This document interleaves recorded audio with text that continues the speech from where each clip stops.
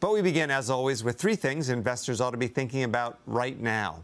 Markets ended the week mixed on rate hike fears and rising bond yields. Investors fear rates could go higher and stay there longer. EV makers Ford and Tesla hit some bumps in the road this week, but the industry is still moving forward. And we've been hearing a lot about a hard landing and a soft landing, but are we headed for no landing? On the Barron's Roundtable, my colleagues Ben Levinson, Kristen Bellstrom, and Jack Hough.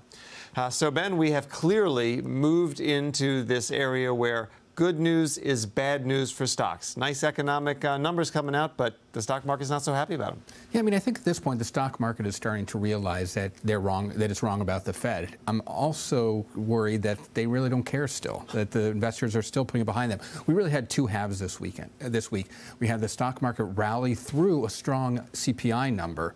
Then by the end of the week, they gave back most of the gains, partially because we got a strong PPI, which has more of an impact. That's a producer price index, more of an impact on corporate earnings. And a lot of Fed governors coming out and saying 50 basis point rate hikes, higher for longer. And the market has finally started to reflect that in places like the Fed funds future market. So PPI trumps CPI. Keep that in mind, Jack. Got it. All right. Interestingly, of course, the bond market seems to have sniffed this out first. Yields have spiked. Bonds have gotten hit hard. Is this those investors who some people think are the smarter ones than the stock jocks predicting that this was going to happen? Yeah, I think they were aware that this was starting to happen. So we saw junk bonds, they dropped about 2.3% in February. And I think that's in anticipation of some of what's going on now, that there's just more risk for these low-rated companies than there was before. And then we have the 2-year finally moving back up. It's only 0.1 percentage point away from its high of this cycle. And so I think they were starting to see, yes, maybe we are going to have to take the Fed more seriously. Now, of course, we always say you shouldn't just look at one or two data points, and that is more true than ever in recent years.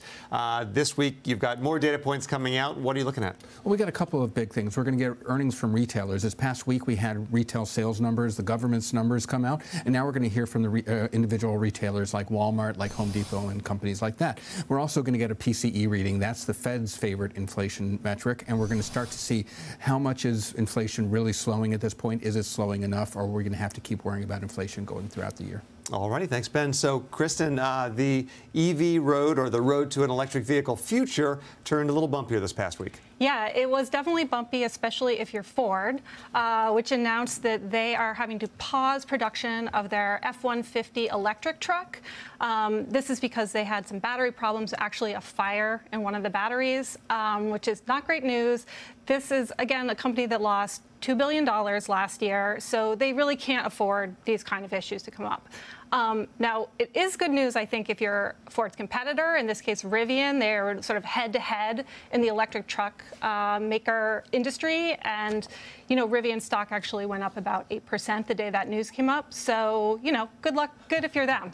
And pretty cool-looking trucks from Rivian, too. Let's talk about one of the other hot EV makers, or the hot EV maker, Tesla. It was a rough week for Elon Musk. Yeah, Tesla had a recall, about 360,000 cars. It was related to their self-driving.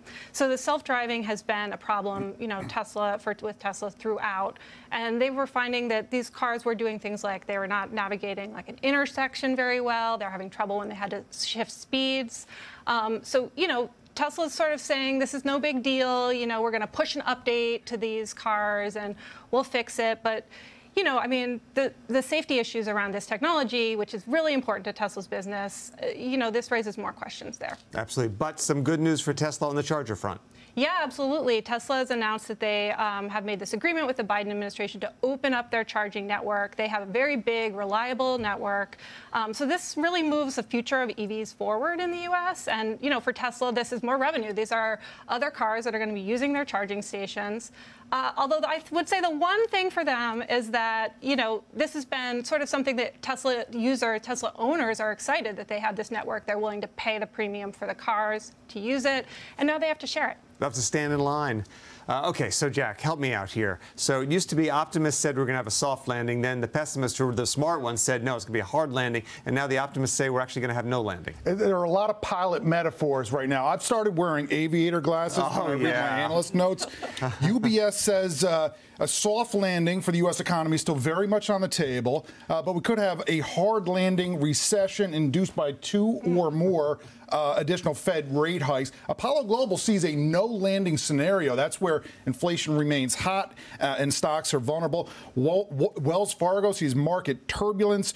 Northern Trust, I don't know how anyone flies a plane in these things. Northern Trust sees a valuation headwind, and BofA Securities predicts inflationary and deflationary cross currents. I get a wind chill when I do this much Top Gun Maverick cosplay, so you got to be careful. But I just want to break it down to you for you in simple aeronautical terms, Ben. Some parts of the economy are cooling down, but not, is this upside down? Not services, okay?